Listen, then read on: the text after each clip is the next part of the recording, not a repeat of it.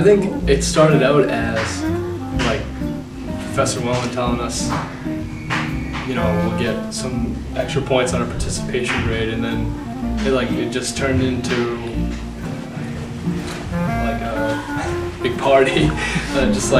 just coming here and they'd be like, you know, Steve and Corey and Chris, and it just felt really good. And I like them to go to the site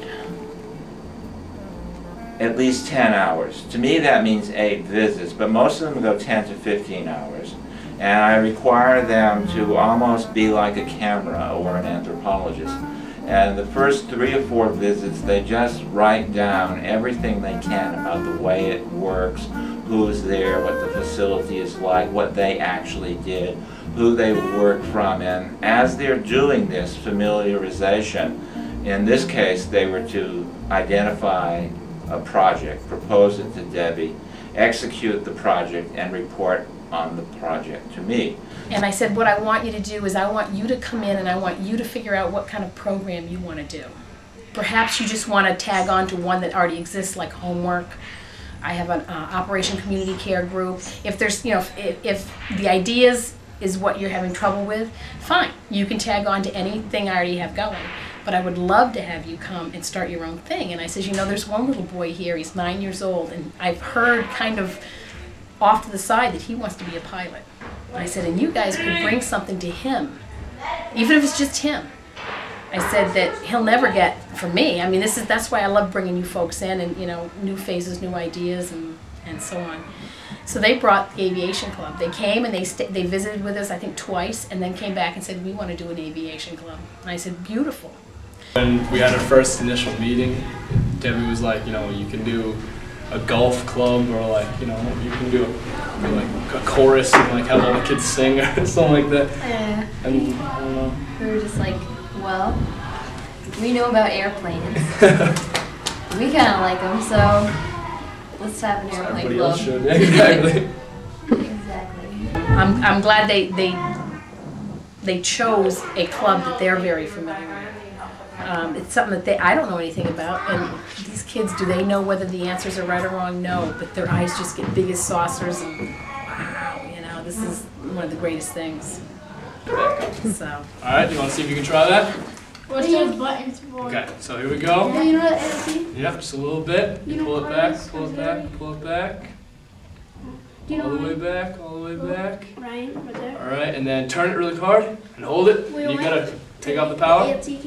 There you go. Hold it, hold it. All right. Now put it back to neutral. Just push it down. There you go. Now gradually bring it back up. Oh, CLT, and they turn around. Good job. Perfect. Now do you guys know Oh, what Ryan. I like the students to believe that service means they can do something that other people will value.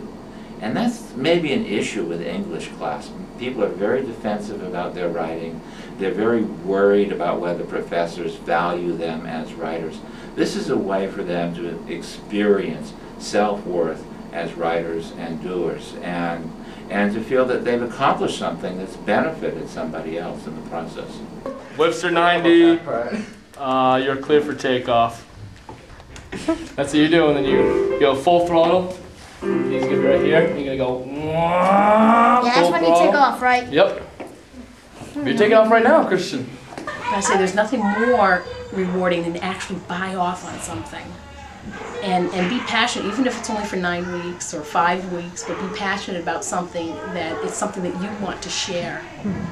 If the Daniel Webster College students could just buy off on what they were doing, that it'll be easier for them to come. And I think if they start a program and finish a program, implement it, design it, develop it, take it where they think it might grow, take it where the kids take it, they'll get a lot better feeling that they've accomplished something. Okay, so this time, there's going to be some turbulence. You know what turbulence is?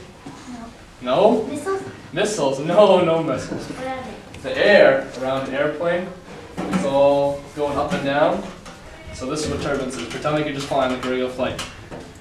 Okay, you got a guy on your 6 o'clock, 12 o'clock, but here comes the turbulence. Oh no, oh no.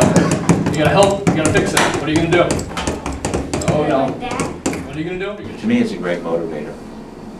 And I think from the point of view of my English class and from the point of view of general education, that service learning is a fundamental part of the college experience at Daniel Webster College. I think they're going to walk away with something more than just community service.